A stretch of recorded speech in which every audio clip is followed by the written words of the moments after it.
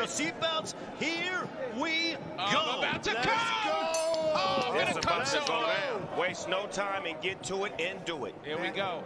You ain't got time to fill out nothing. You ain't filling out no applications.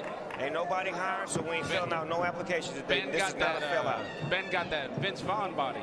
He has the body. With a nice overhead right. A nice overhead right. Ben Askren's built like a bag of milk, but he's got that country strength.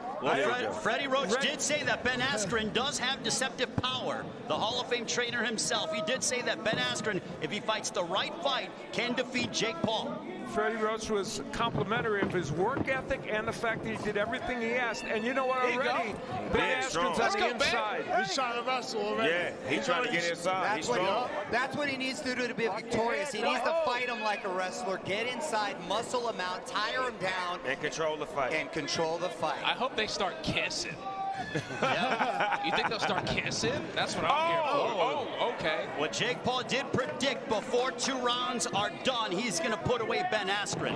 Ben out there fighting like a 1940s fighter with that old ass style. Yeah. He going to change that style. Look, that's that, Come on, old Ben. ass. Jake Paul being a lot more disciplined than I thought. Yeah, that's the style Jake. that fighters used to use in the 1930s. He got to change that shit up. Oh, there's a left hook on the top of the head by Paul. Bang.